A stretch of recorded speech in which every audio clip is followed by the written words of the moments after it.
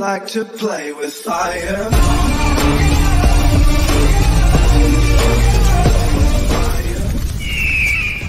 You and I have a rendezvous with destiny. Spent 12 years in the Army Fire Service. Met a lot of people, saw a lot of lives change. Some for the better, some for the worse. Super 7, All of cleared them on at this time. amazing. What's shaking, Warfighter Nation? Ron here with Warfighter Ranch and Isaiah 6'8". It's been a minute. Happy 4th of July weekend. And last weekend, Helen and I were in Scottsdale at Family Life's Weekend to Remember. What an amazing time we had. It was fantastic. It was an investment in our marriage, which when you think you can't invest anymore, you can. Guys, highly recommend it. Highly, highly, highly recommend it. Well, as they say, when God opens up a church, Satan opens up a hotel next door. And Satan was definitely waiting for us to get back from our weekend and get settled back into life again and everything.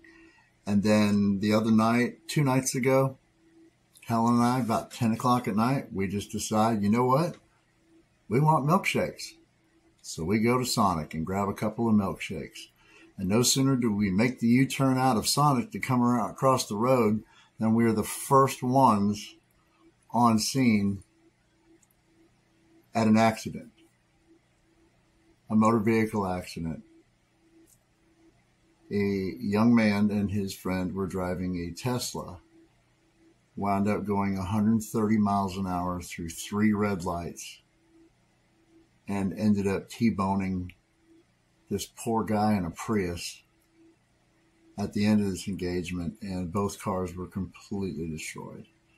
I first approached the first victim in the Prius. He was conscious. He was okay. I'd gotten out of the car, obviously, at this point. Helen parked up under the 101 freeway there, underneath on the side where their 4-way's on, and she was speaking to a witness, a woman who was upset. I could not have been more proud of Helen. She went into firewife mode extraordinaire. She started taking down information.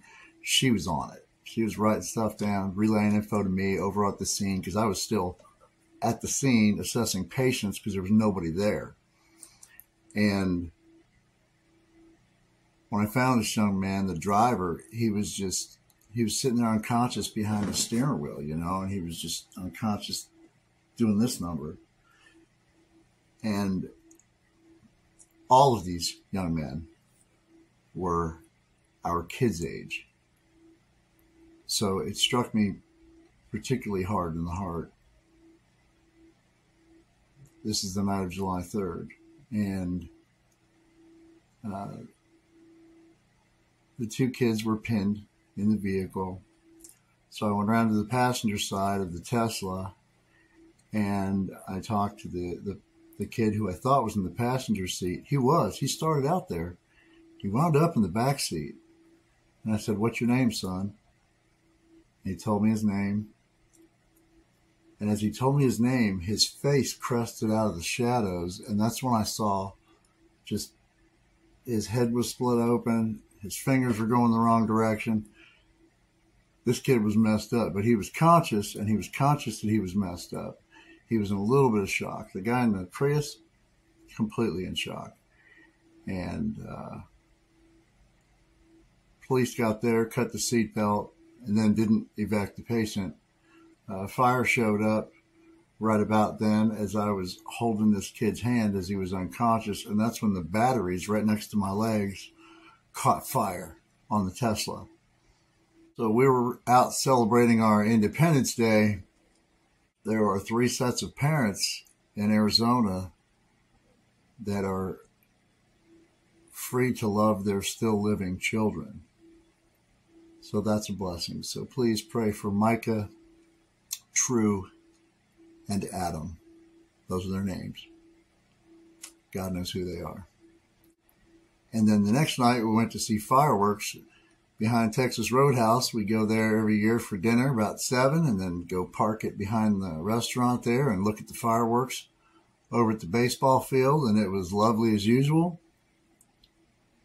until one of the fireworks misshot and caught a bush on fire. Well, I knew I was going to be out there for a while watching fireworks, so I grabbed a sweet tea to go and I grabbed a coffee to go. Lucky me, right? A good NCO is always prepared. That being said, I see Helen, she yells fire, and I look over and see this burning bush, and Moses was nowhere nearby. So I ran and I cleared apparently 100 yards in about 10 seconds, not as fast as I used to be, and dumped all of my sweet tea,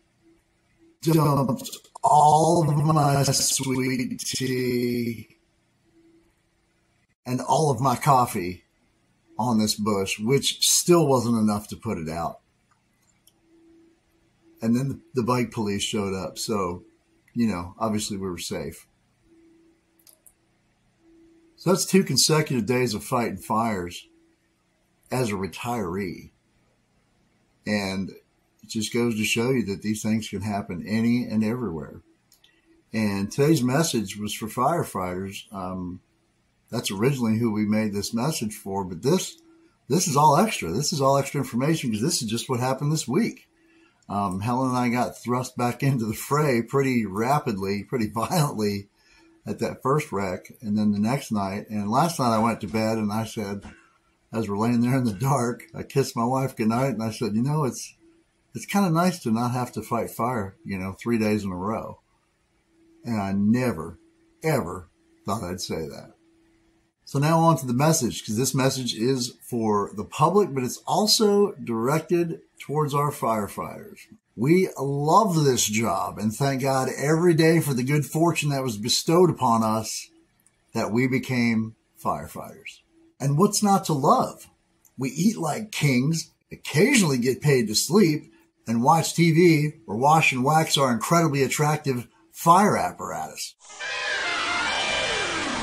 Much like other first responders, we have a home away from home and form friendships like no other. It is as good a life as anyone could expect.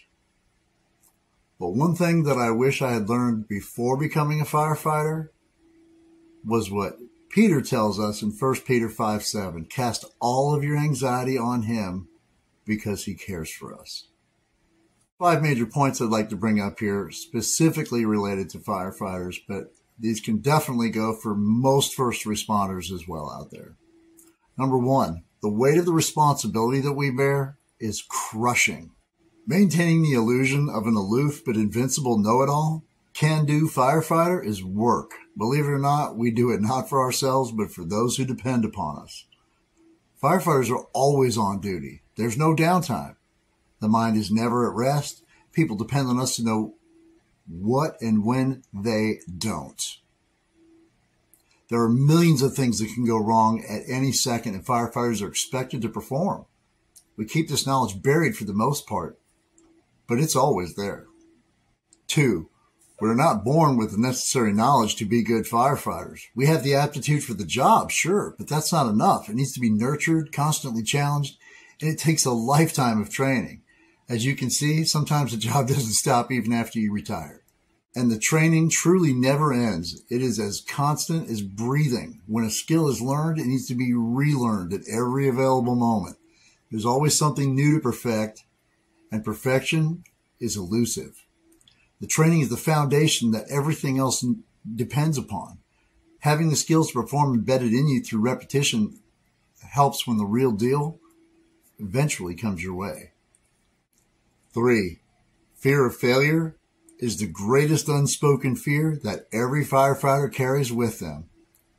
Sure, we border on arrogance, saunter through town like we own the place, respond to emergencies with a can-do confidence basking in the glow of public confidence. But in the middle of the night, when there's nobody but you and the thoughts that run around your mind, things aren't so clear.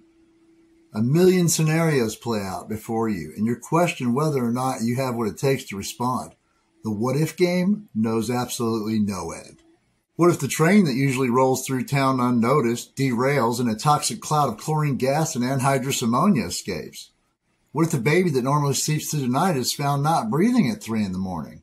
What if a truck carrying scrap metal takes the curb too quickly and rolls onto a car full of kids?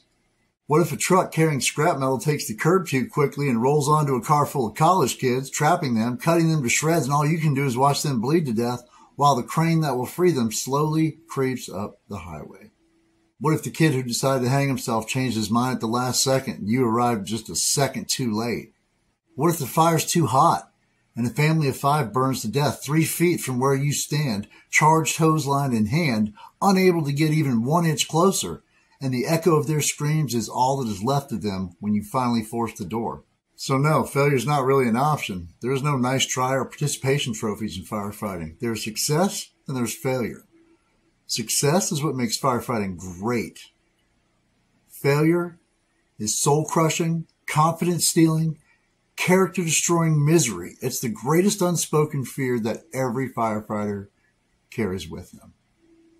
We live with the knowledge that the risk of developing cancer is extremely high. Oh, I have no idea. Look, nobody wants to die. The myth that we will die so others may live is just that, a myth. What we will do is take ridiculous chances at rescuing people if and only if there's a chance that we'll come out alive. None of these firefighters who die in fires, collapses, accidents, or explosions do so willingly. It's an insult to the integrity of life to think otherwise. But we do. Most often it isn't during a daring rescue where images of a heroic firefighter are flashed across the screens of an adoring public. Most often we die alone, in bed, in agony, pain-numbed by morphine, with a few people by our side, the ones that stayed with us during the struggle when the lights are gone and the cameras no longer roll. If you're blessed, you'll have somebody there beside you. We quite often die from cancer. The things that burn emit toxins that we breathe in long after the fire is out. The diesel fumes in the station that no system can capture. The 1,000,001 chemicals that are created when a car catches fire. When a Tesla battery burns at your feet. When a Tesla battery burns at your feet. The asbestos we breathe. The dust that settles in our lungs and on our skin. These are just some of the things that we experience as a routine part of the job. 5. The things we see in this profession are worse than you can imagine. Going to work knowing that there is a very good chance something will happen that will eat away at your soul becomes business as usual. And that factor doubles for firefighters all across the DOD, all of our military firefighters out there, because they have the stress of dying potentially in garrison due to an accident during morning PT. Think about it. And then there's the whole other side, the soldier side, that takes you to war. That's a whole other level of things to deal with. Mentally preparing yourself to face death, disfigurement, madness, and disease becomes the norm, while working or not. It eats away at humanity, your compassion, your ability to love freely and without guile. The feeling of impending doom will always be with you in some form or fashion, consciously or subconsciously. It matters not. What does matter is how you handle it. The toughest among us are usually not that tough at all. They're simply some of the healthiest, those who joke about the dead and make small talk of the mentally unstable, or those of us who suffer most and disguise their hurt with bravado. The rest of us just cope and get through each day the best we can. Firefighting is more than just a way to make a living. It's a way of life. But nothing in life is free, except the free gift of salvation that you will only find in Jesus Christ.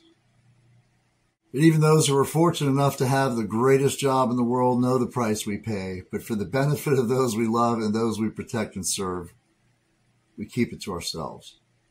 And it's killing us, slowly but surely. I want to finish this message with a story from my very first trailer fire. A Special Forces guy had redeployed and fallen asleep with a cigarette in his hand in his 16x80 trailer just off post near Fort Campbell. We were called in as mutual aid because other municipal units were not only occupied, but we were actually the closest engine to the trailer park geographically. And it was very likely that one of our own was out there, as the entire area was saturated with our military population. And if you don't know this, a single wide trailer will go up in smoke and be on the ground in no time flat. And as we got there, we saw the roof burning away flat on the ground as the entire trailer had already collapsed. It was a bed of hot coals and ashes by the time we got there. Judging by the flatness of the trailer, I had only assumed initially that there couldn't possibly be a body in there because we would be able to see it. But I was wrong. This was no rescue at all. This was now a recovery mission. And as we began sifting through the debris with pike poles and forestry rakes, the hook of my pike pole got stuck in the debris field. I took it out and pulled it back towards me, but it would give a little and then pull tight back. I thought for sure I was hooked into a bunch of wiring or something like that. As I yanked my pike pole back once more in my 22-year-old frame, shape of my life, it became absolutely clear to me what I was stuck on. I radioed my captain, notified him that I had found the victim. I had poked a hole through the top of his skull with my pike pole and somewhat pulled him out of the coals. I've rarely spoken of this, honestly, and I've never experienced anything like it before.